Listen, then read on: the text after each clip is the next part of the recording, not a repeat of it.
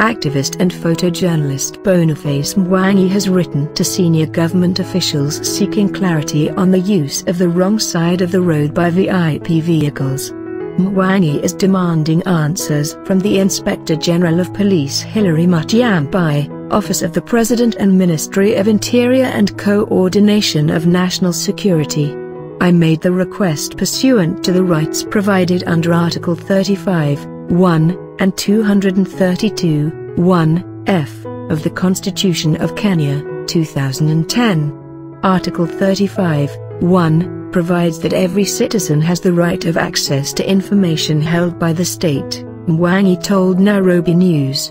In the letter, Mwangi wants clarity on who has the right of way in traffic and how members of the public can differentiate between VIPs who are permitted and the rest of the vehicle that use sirens.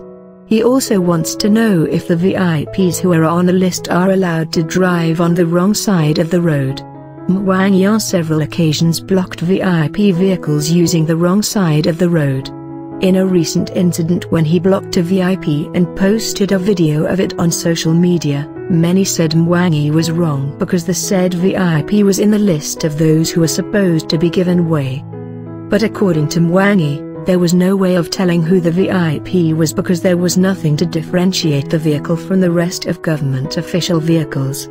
I and my fellow Kenyans are concerned that there are those within government and outside of it who are keen on operating in disobedience of the Traffic Act, to the detriment of other road users, Mwangi said in the letter. Mwangi also shared an instance where a government vehicle ferried conmen who pretended to be State House staff and conned the head of same Air Group.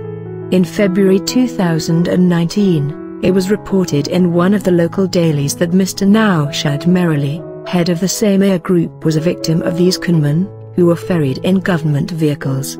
The said gang of thieves was in a convoy of 3 vehicles and security guards, complete with police outriders, Mwangi said. Mwangi asked to be answered within 14 days from February 6, 2020.